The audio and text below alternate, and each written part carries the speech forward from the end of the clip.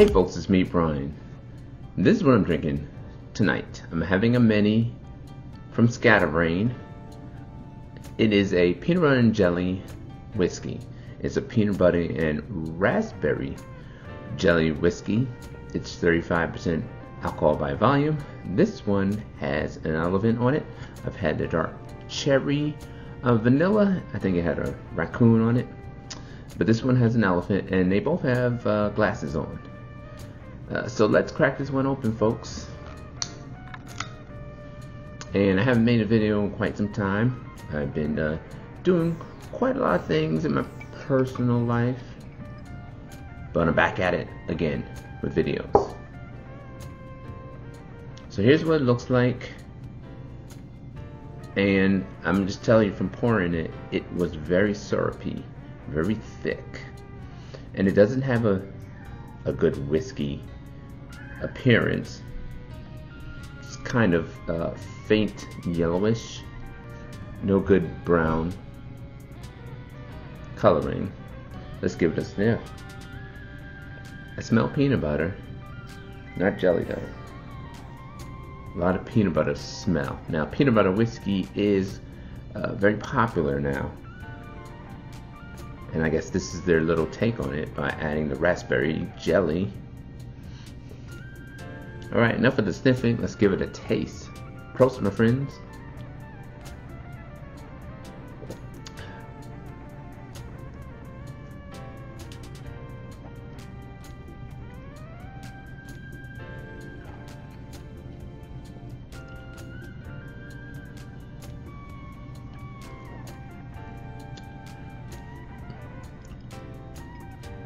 Whoa.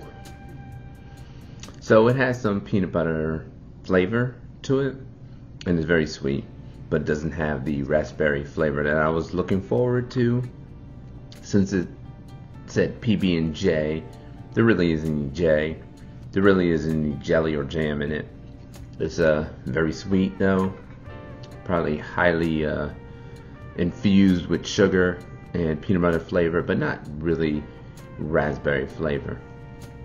These minis are very cheap. I've said it in my other videos, and I think they come from all just one place, one company that's based in Minnesota.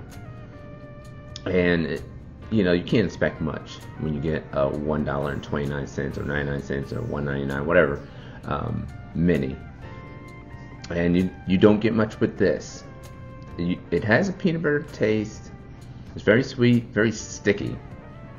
Very sticky, cloying, the aftertaste is pretty bad also, and it has no jam or jelly or raspberry flavor at all.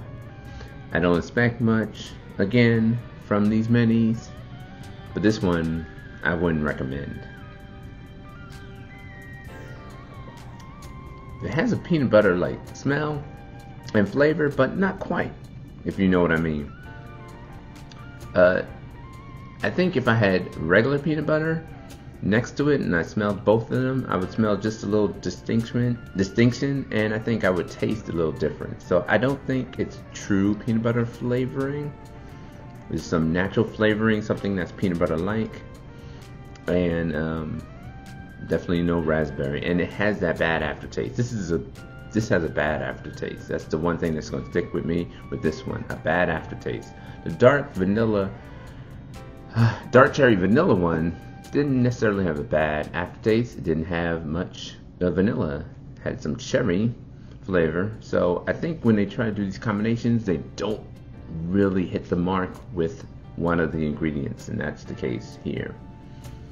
I'm not gonna rate this. It's a mini. I don't think they deserve rating, because after all, they're a mini. The whole point of it is just to try it out. Stay safe, stay sane, and I will see you on the next video.